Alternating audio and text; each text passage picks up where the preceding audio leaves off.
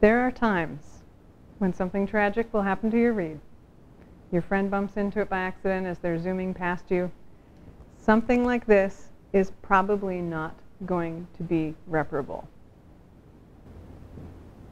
There are times when you will have a split in the end of your reed blade, and you can repair that split, at least to get a couple more weeks of life out of your reed. This is how to do it. This reed has a much smaller split in the tip than the other did. I think it can be repaired.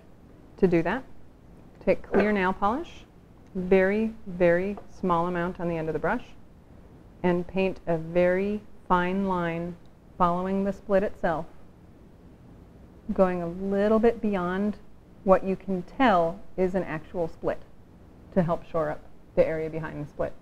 Let it dry completely. Soak it back up in water again when it's dry and try it out.